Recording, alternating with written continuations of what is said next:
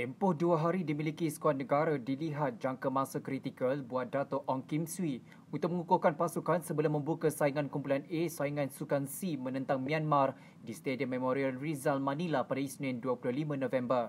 Bagaimanapun melihat kepada barisan 20 pemain dan persiapan dilakukan sebelum ini, pengendali pasukan tidak gusar dan yakin dengan skuad dimiliki kali ini yang sudah masak dengan corak yang sering diperhatikannya. Beliau ditemui di lapangan terbang antarabangsa Kuala Lumpur 2 KLIA 2 sejurus sebelum berlepas ke Manila pada Sabtu 23 November.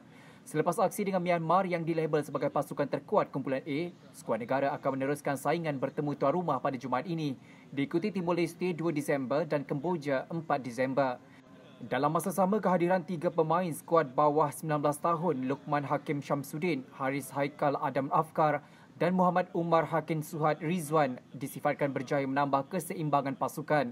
Mengulas lanjut, Kim Swee berkata pembantunya Brad Maloney juga sudah mengenali pemain berkenaan ketika mengendalikan skuad bawah 19 tahun pada kelayakan kejuaraan AFC bawah 19 sebelum ini sekaligus memudahkan untuk membentuk skuad terbaik.